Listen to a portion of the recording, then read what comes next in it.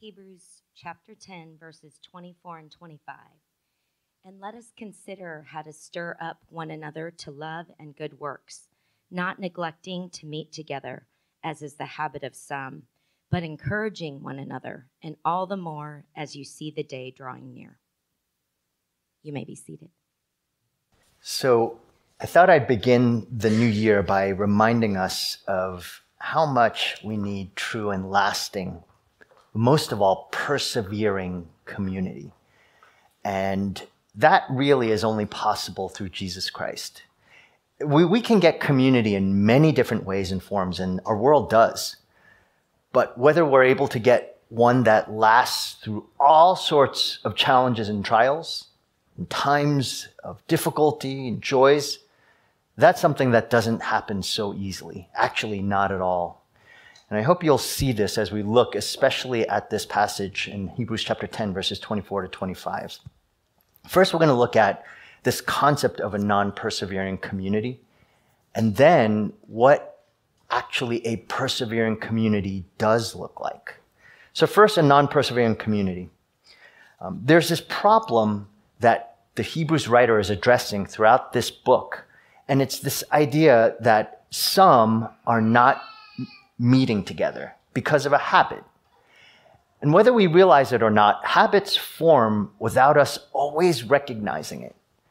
If you are a person who bites your nails, you probably don't recall when you first started exactly biting your fingernails. Or maybe if you shake your leg, and maybe your mom, when you were young, said, "Hey, stop shaking your leg." But you can't recall when that actually started. It just starts. And when you first do something, it never seems that bad. It never seems something as though it's wrong or difficult until it becomes truly a habit. I know that for me, when I would go on vacation, it's very tempting to, if it happens to go over a Sunday for me, and this is way before we had worship on video or anything on YouTube or anything, it would be very easy for me to think, oh, it's just one Sunday. We don't have to go. And if you just take off that one Sunday of worship, if you're honest with yourself, you come to realize that the following Sunday, it becomes a little bit more difficult to actually get yourself out of your bed and to get going. Because habits form, again, without us really recognizing they're forming. But they're shaping our hearts. And once you get into the habit of something, it's incredibly difficult to break. And so what's happening in the Hebrews community is that the people of God, the church, they, for whatever reason, stopped meeting together. And slowly but surely, they got in the habit of not meeting together and became a lot easier to not meet together. That should sound familiar to many of us because for the past couple of years, we got into the habit of not meeting together. But you might say, no, we've been meeting together, at least online. I don't know exactly what your online worship experience was like, but think of this as anecdotal. There is a lot of reports coming from different various people. Initially, perhaps, in March of 2020, you maybe got dressed in what you ordinarily would come on Sunday. Maybe you did with your family. You said, come on, kids, we're going to get up and we're going to actually get dressed up. And maybe you spent that time in that second Sunday of March getting all your kids together, having breakfast, and then dressed up, and you're standing when we say, hey, let's all stand and rise. Maybe you stood, and then maybe you sat. Maybe you sang. That was good for maybe a Sunday or two, but slowly but surely, maybe no longer would you dress up. Maybe you just end up in your pajamas. You still have bedhead. You roll out of bed. You just make it, or maybe you come 5-10 minutes late. Even at home, you're 5-10 minutes late. You roll out, and you're sort of getting the sleep out of your eyes. You're yawning throughout. That's your second, third, fourth Sunday. And by the time it's 1 month, 2 months later, just not watching anymore. just decide it's not the same. And we give up. We give up meeting together.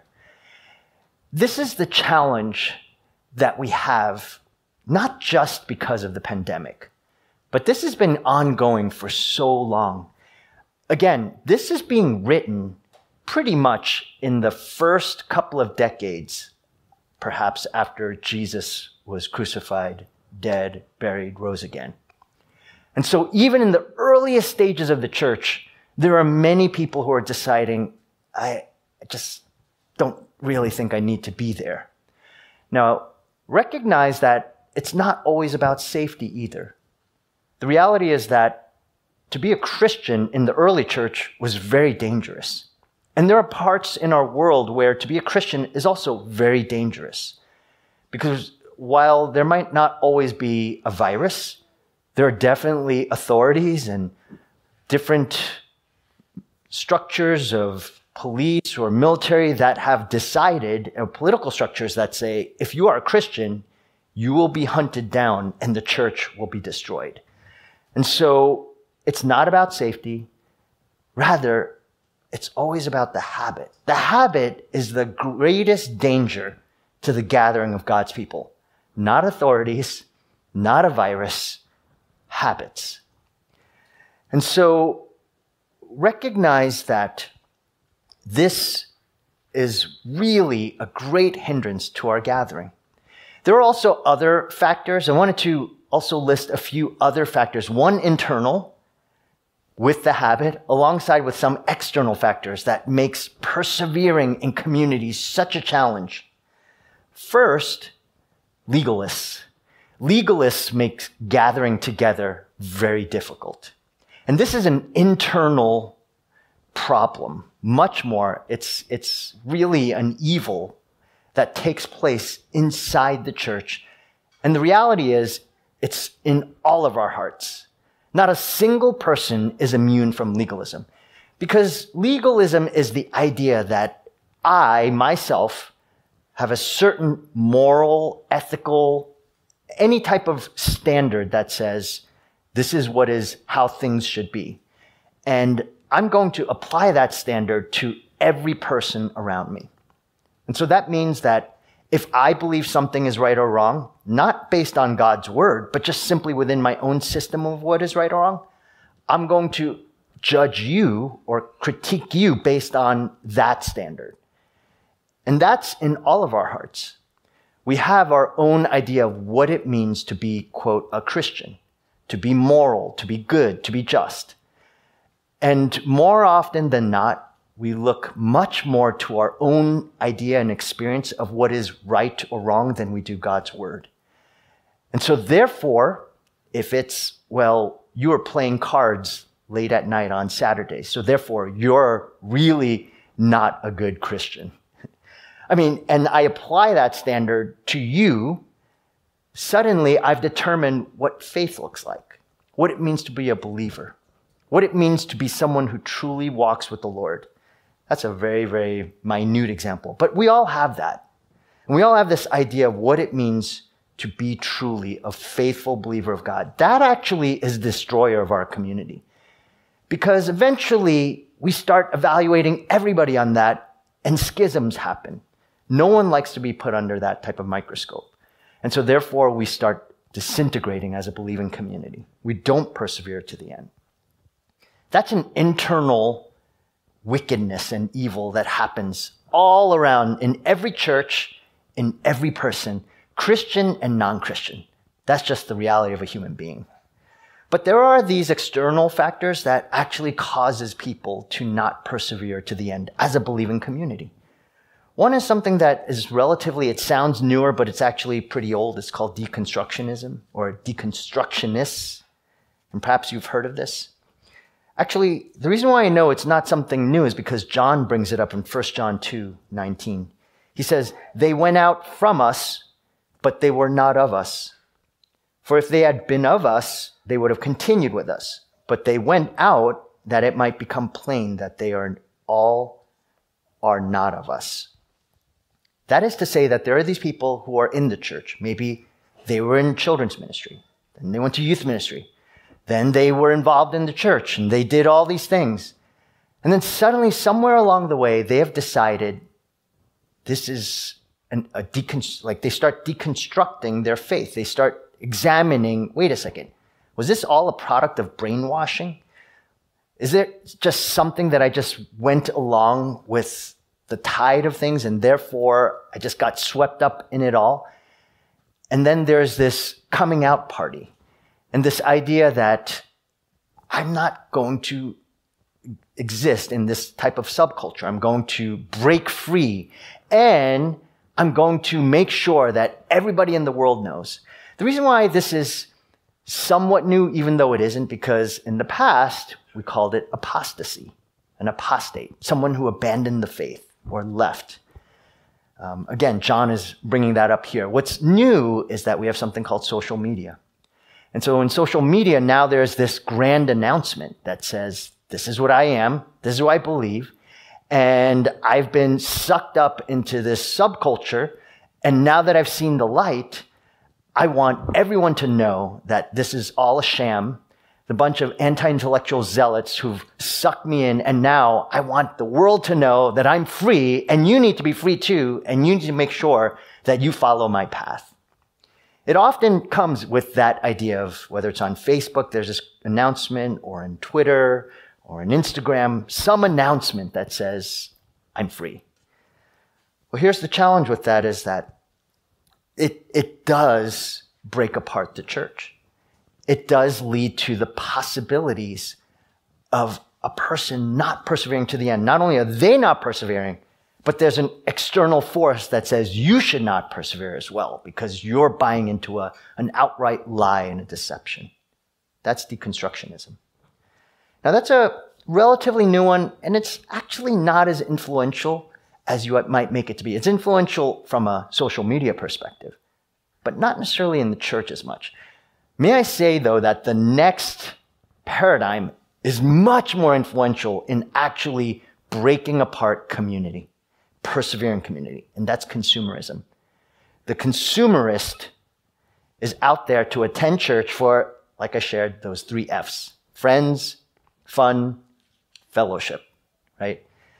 Now, someone asked me after the time I mentioned this, they said, I came to church because of friends, fun, and fellowship. Is that so wrong?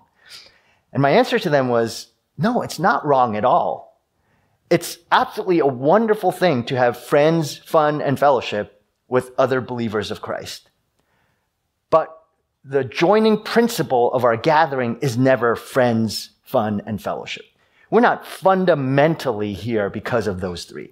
Those are fruits or outflows of our knowing Christ. And what brings us together ultimately is not any of those things. It's actually Christ himself. So if we rely on those things to keep us, then we will eventually falter and we will not persevere in community. Here's the reason why. Because eventually the church won't be so fun. Or maybe you might have a conflict with your friend. Or the fellowship that you thought that came with programs, and maybe you love well moms because you happen to have a child and you're gathering with all these women. Well, that's for a season. Then you have older children maybe, and you decide, I'm not going to be part of that group. And then you say, well, what group should I be a part of? What small group? Maybe you really like your small group or your discipleship group or whatever it might be, and you just never want to be a part. And that fades. It always fades. Always. If you go to church because you want those 3 F's, you become a consumer. It's the customer is always right. Whatever I have determined is best for me is truly what is best ultimately. And that's what keeps me going. And may I say that to have that type of perspective, it just never lasts. We should not be in a place where our only fellowship is rooted around whether we vacation together, go to the beach together, go snowboarding together, play board games together. If that's what binds us together, then get ready because it will falter and fail. It will leave you behind. There are far too many people who look for this end up being disappointed and discouraged and disheartened, so they leave to go find another place where they find it. But what they leave behind often is membership. The reason why we're a member of a church is that it calls us to commitment, and why we serve the body, and why we sacrificially give, because it calls us to persevere not on the basis of simply external things that sort of fade away over time or life stage. Because if we trust in that, when we move on to the next place, we just say to ourselves, you know what? I'm tired of serving, tired of being known. I'm going to sit in the back of a large church and I'm going to just receive. And I'm just going to consume. Just going to want my feelings or my obligations of saying I'm a Christian and gather with me maybe just one or two different groups of people so I can hang out and be together again with these people. You know, that just does not last. And what most of all doesn't last is a heart for and a commitment to Christ. See, if the end goal is a commitment to Christ, then we persevere, because if the church is believing that, regardless of the ebbs and flows of all of the challenges that come with being a believer of Christ, we still say, yeah, but we're here because of Jesus. I know that things don't always go so right, but I'm here because of Christ, and I know you're here because of Christ. And in the end, that's what draws me. That's what keeps me. That's what helps me to persevere. But if there's any other reason at all, you will jump from place to place, church to church, fellowship to fellowship, never finding. You'll find it for a season, and then you'll be looking, because it'll falter and fail again. You'll look for the next one. But what you will not find is your pursuit of Christ, Him. Another challenge and external factor in us not persevering, or what I would describe as culturalists. These are people who move on every sway of our culture, every shift and turn. Just even in the past couple of years, I think you all know how many twists and turns have been moving back and forth because of culture. Strangely enough, I've been watching this series on Netflix on F1, Formula One racing. I have never been interested in racing at all until I just watching this. And now I'm really interested in F1 racing.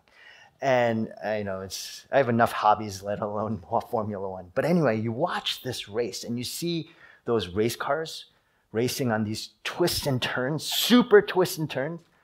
Well, that's what it's felt like these past 2 years, being in this race car, driving back and forth, because whether it's on politics, on the pandemic, on traveling, on your families, on life, on health, and all these different things, there's been just so many changes.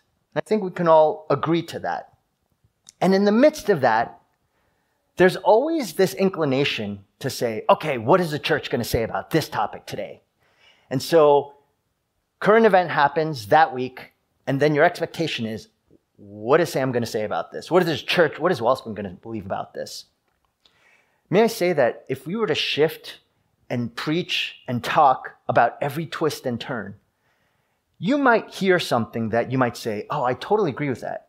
Or you might actually hear something, you'd say, I totally disagree with that. If we did that, first of all, we would certainly not persevere as a gospel community.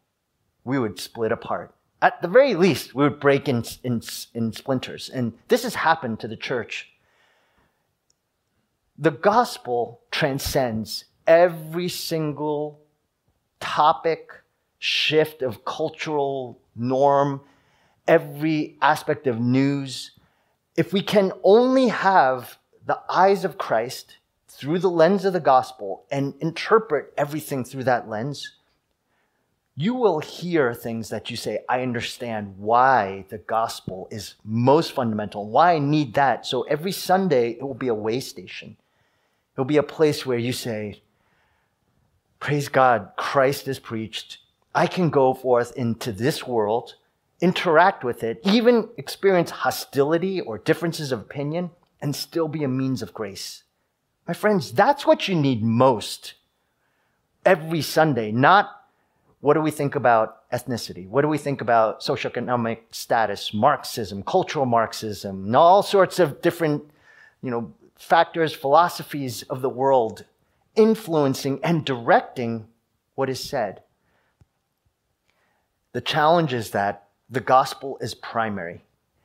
But if we make it tertiary or secondary and something else becomes primary, we will not persevere as the body of Christ. We will not last. We will disintegrate. And you will leave. Maybe some of you will stay and say, yeah, I like this bent. But one thing is for certain, you will not last at all as a believer of Christ. Lastly are the antagonists. People who literally hates Christ and the church, and they will do anything they can because they believe that the church has no place in our world. So that's the most obvious, and there are people like that. And when that happens and there's attacks on the church, a lot of times that's physical. Again, that's political or even shows of force in our world. But that's something that has been with us since the beginning of the birth of the church. And we should always expect that that's a possibility. But really, it's consumerism that is actually, in our day and age, in this church, in our culture, is perhaps the most dangerous of all. This sedentary apathy that flows out of what are you going to do for me mentality. And then next is the culturalism of our day that tries to shape and form the church so that Christ is lessened and everything else is put at the forefront. This is a lot of opposition, but it's not something that has caught God or Scripture off guard as if to say, I didn't know this would happen. Paul writes about it so clearly in Ephesians 6. We talked about it in Spiritual Battle, that this is a spiritual war. We should expect difficulty and challenge and hardship and opposition to your faith. And the fact that lethargy sinks in and that your heart, you have to battle it. It is a battle. That's not a surprise to us. It shouldn't surprise us. Sometimes the battle comes from your own family, from people that you would expect who loves you the most, who cares for you the most. But when it comes from that type of close quarter, you just can't even imagine it. But Jesus made it so clear. There will be father against son, daughter against mother, brother against sister. When you follow Christ, the antagonism can come from within and without. Never, ever be surprised by that, because Jesus made it so clear this is a real possibility for us. So that's the non-persevering community. You get the habit. You get all these external factors. You have the internal factor of legalism, all that warring against us. So how do we withstand that? The Bible doesn't leave us without hope. In fact, we see the hope clearly in verse 25, this persevering community. And so how do we persevere? Look at the word that's used to describe this perseverance. That is, let us consider how to stir up. Another word to use is incite, provoke, throw a fit, get worked up, have riot, tantrum. I mean, it's very much a move, get like so passionate about this.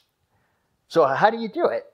I mean, you riot and people incite riots by taking lethargic, apathetic people. And how do you get people who are in their pajamas, watching, not really concerned about what they're watching? And how do you get them to say, we got to meet together. We got to move. Well, it takes a stirring up, a rioting. And how do we get that to pursue people to pursue community together? It's definitely not going to be easy because you're dealing with apathy and passivity. Notice Hebrews doesn't say, stir up love and good deeds in your heart. Because it's not about you. That would actually just make you consumeristic again. As if to say that you can do this all within yourself and it's all for you. The goal is how do you consider how to stir up one another? And if it were just about our passion to love and good works, it's impossible to do that alone. You need community and the body of believers to actually make this happen. If you're alone or with one or two people who are exactly like you and don't have any inkling for Christ, well, this is not something you can do then. You actually have to be in the thick of it. There's a book that I read a while ago. It's called Lone Survivor, and it tells the story of the Navy SEALs. And Navy SEAL training, one critical element of it is to get them to work as a team. Because they know that if they do not work as a team, not only will the mission fail, but they will die in the process. So this instructor tells the Navy SEAL recruits, if you guys don't start pulling together as a team, none of you will be here. They know that without this togetherness, there's only death at the end of it. This is exactly the same warning that Hebrews gives. The whole book gives this warning. I'm just going to give you two, but there are many throughout Hebrews. Hebrews 2:1. Therefore, we must pay much closer attention to what we have heard, lest we drift away from it. Notice the pronoun we, first person plural. We, lest we drift away from it. We must pay closer attention. Chapter 3, verse 12. Take care, brothers, plural. That means brothers and sisters. Lest there be in any of you an evil, unbelieving heart, leading you, and that's a plural you, leading you all to fall away from the living God. So many others. The point of it is that we are together because if we are not, we will fall away. We'll fall away individually and together. The body will break apart, and as an individual, I will turn from Christ. If I am not regularly meeting together, I will turn from the Lord. And it doesn't matter who it is. Pastor, missionary, elder, no matter who you are, if you are not meeting together regularly, you will turn away from Christ. The habit of not meeting together is not about simply hanging out with a bunch of Christians. Because if you spend time with a bunch of believers and you never talk about Christ at all, like he's not a part of your gathering. I'm not saying in every second when you're playing board games, you have to suddenly bring up Jesus. But there should be this ability to move from playing settlers with a group of people and then saying, hey, what do you think about Hebrews chapter 10, verses 24 to 25? And that should not be odd. If a bunch of Christians find that talking about scripture and playing board games or vacationing together, whatever it might be, is odd, then there's a real problem with your fellowship of believers, because it's not truly fellowship. It's hanging out socially with a group of people. Again, there's nothing wrong with hanging out socially with a group of Christians. But if it can never switch over, because I do believe this, is that when your relationship with people, even if they're Christians, and in that relationship you never talk about Jesus, well, once you start talking about him, it becomes so strange and so weird that you think, I just can't do it. We've gotten into the habit of not talking about Christ. You have to make it a habit to talk about Christ, even with your family, your friends, so much that it's never weird. It's never strange. That's the same with talking about anything with your family, talking about boyfriends and girlfriends with your children, where if you make it odd or strange or uncomfortable, talking about anything to do with sex with your children as they're getting older and you're hiding, or that awkwardness makes it difficult, and suddenly you can't talk about serious things with your children. It's the same idea. You have to be able to talk about the Lord with anyone around you, especially believers of Christ. Now, notice, first of all, Hebrews chapter 10, verses 24 to 25, it gives no quarter for exception.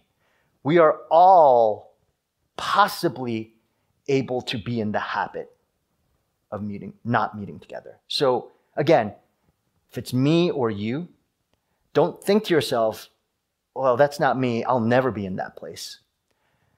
When you're retired, maybe when you think to yourself, well, I'm serving the Lord now, but there's going to be a season where I'm just tired. I need a break. Breaks are good if you're intentional about it. But once you become unintentional about it, that break turns into the falling away, the drifting away. And so every one of us, I've been ministering for 50 years as a pastor. I retire and I go live in Florida somewhere. And so Sue and I are now living in Florida, living in this small little house somewhere. And it's Sunday, comes along, and suddenly I say, I'm now 85 and it's just really hard for me because my bones hurt and I just don't feel like going to church on Sunday. God will understand. I did it for 50 years. I've banked that. I've deposited all of that. So that's enough good credit for me to be able to miss a few Sundays. That one idea and thought does not come from nowhere. That is my heart and the enemy coming together and saying, you've banked that for 50 years. You don't need to spend time with God's people. Or I'll be going and I'll say, I don't need to be a member of a church. I'm 85 years old. It's so hard for me. And everyone's 20 and I'm 85 and my wife's 84 and we don't belong. And so we'll just sit in the back and leave and God will understand, church will understand. And I live my isolated self. I tell you the temptation, not just simply to not meet together, but to leave the Lord is real. I give you this example because I want you to know that this is a possibility for me. And this is a possibility for the Apostle Paul. Paul says in 1 Corinthians 9, after I beat my body and make it my slave, I myself might not be disqualified from the prize. He gives that little last qualification because his whole point is to say it is possible for him to be disqualified from the prize if he doesn't focus and continually press on and persevere to the end. And so we have to be aware that habits come very easily without us recognizing it. That's the point of habits. You don't even realize you're shaking your leg until someone says, hey, you're shaking your leg. Your mom says it. Stop doing that. Or my mom used to say, she would often say, hey, can you close your mouth? A fly is going to go in there. Because maybe I was walking around going, with my mouth open. And so that would be my mom. She'd always say, close your mouth. Fly's going to go in your mouth. And I'd say, I didn't even know my mouth was open. So this is the point of a habit is it happens without you knowing it. Until you become aware of the habit, then you realize, something has to be done. Now, what keeps us from this habit? What is the encouragement about? Consider how to stir up one another to love and good works. That is the opposite of not neglecting to meet together. The opposite of getting into that habit of not meeting together, encouraging one another, stirring up one another. There are many different effects of that stirring up. I'm not going to have the time to bring up all of them, but I'll bring up two. The first, how do we consider is serving, service, ministry. Stir up one another to love and good works. That makes sense in the sense that it defeats our naturalistic tendency towards comfort and consumerism because this is all about me. You're there to serve me. Church is there to serve me. People are there to serve me. And as long as I get fed, everything will be okay. Until we realize that even though we're, quote, getting fed, we're not fed at all. We're disintegrating in our faith. Because true feeding comes in ministry and service. I know this. Your physical body is like that. You cannot just simply eat and eat and eat without an outflow, or else you will get a heart attack and die. So eating on its own, no matter how good the food, it won't lead to a healthy body. you need to actually exercise. You need to exercise that body, or else it will not be healthy. It'll be imbalanced. Well, Scripture's so wise. Paul uses that same metaphor in 1 Corinthians 12, that the exercising of our body, or as Hebrews says, that our goal is to consider and encourage how to stir up one another to serve, to give, to sacrifice, to be faithful to others, to not be consumeristic, to not be someone who simply is saying, it's all about me. And when we have that, it destroys us. But when we press forward and propel others, it's not just me serving too. The goal is not here. Notice it's let us how to stir up one another to love another person. When you see that, it is so exciting. I had shared with the women a couple of weeks ago that, just different ways to serve. And then the next day, Jen and Olivia sent an email to myself and to a couple of people and said, we're interested in leading Well Moms. You have to understand, we haven't had Well Moms in like 2 to 3 years. And it was a legacy that Terry Kim started way back when we were in San Leandro. And it's been ongoing all throughout. And so during this pandemic, we sort of stopped that. And when we'd have staff meetings, we'd always say, it would be great if someone really had this desire. And then when I got that email, we all started praising God. It's one thing if I said, hey, everyone, I'm going to lead Well Moms as a ministry. I could do that. And I don't know if any women would come, but I could do that. It's another thing for me to say, hey, Jen, Olivia, can you do this? And I could do that too. And they would probably say, sure, maybe not. I don't know.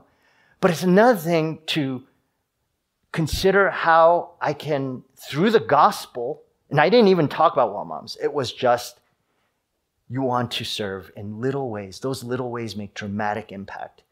And then 2 people respond to a gospel call. And then from that, they're trying to think about how to stir one another up. That's the body of Christ. That's how we grow together. It has nothing to do about me saying, we need this, we have this need. It's people hear about Jesus. They love him and they say, I want to follow him. And how can I be used? And we need a lot of people, not just to serve, but to be people who are thinking about considering how to incite, provoke people to serve other people. And if we can get that, even our communities, the world will be changed. Our church will be changed. And we will persevere. Another thing is, you can do this in your own homes. Do not let your children just be consumers, passive consumers. Think this is really a deadly scourge to families, is that we as parents believe that our greatest goal and task as a parent is to somehow cater to our children's every need and to provide them everything that they need so that they never have any worries, they never have to sacrifice, they never have to give of their time or their efforts or their energies. That all they need to do is study, and make money. Guess what the end result of that is? Consumer. You are creating a consumer. Instead, are you, as a parent, thinking of ways in which you are inciting your own children to actually be someone who is thinking about how do I serve the body of Christ so that other people will be encouraged and grow? There are so many ways that people can grow and grow dramatically. And the means by which that happens sometimes it's the most astounding of ways. Like, okay, you all know I have 4 children in my family. And yes, we are the pastor's family. So you might think, oh yeah, your kids, they all serve because they're the pastor's family. They have to. That's part of the job of being a pastor's family. But I want you to know that, at least I think I don't do this, that you could ask them. But I never say to them, hey, you need to do this because you're a pastor's kid and everyone's watching. You know what would happen if I did that? They would hate the church and hate me and hate being they'd hate the Lord, actually. And that happens quite often. But what I do is I always tell them, you know what? Follow Christ. Follow Christ. And as they do, my hope is that they will grow in their service, in their ministry for the Lord. And so we take them along. We'd say, hey, would you consider serving in this way? Not because you're a pastor's kid, but because the Lord you believe that the Lord has done this for you. As an outflow, would you consider this ministry? And it's not something that they always love doing or want to do it, but it's something that it is for their soul. See, it's not just about teaching the Bible or telling them you need to do this and do that. It's how do you get them to love the church? And that's what they need to have the most. The way they love the church is they have to serve it. They have to be a part of it. They have to say, this is my church. I love it. I serve it. And I care for it deeply. So serving is a key way in which we grow together. All we need to do to really know this to be true is look at our Savior. He didn't say, all right, disciples, I've done enough for you. Now it's time for you to wash my feet.